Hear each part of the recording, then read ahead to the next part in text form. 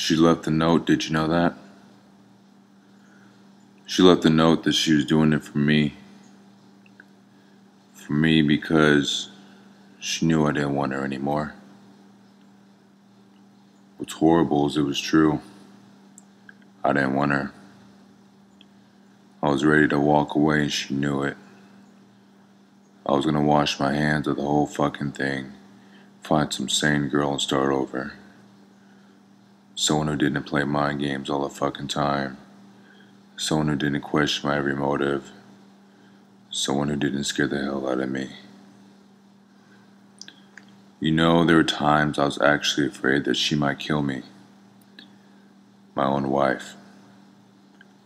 I was afraid she might poison the milk or stick me with a steak knife in the middle of the night. Honest to God, I was afraid to go to sleep. Sometimes I think the only reason she didn't is she knew that this would hurt more. This would stick with me. You know, if you want to go, I know I'm kind of a head case right now. I just don't want to think about it. I keep seeing her in that pool of blood, the way I found her, with her wrist and is all over her nightgown.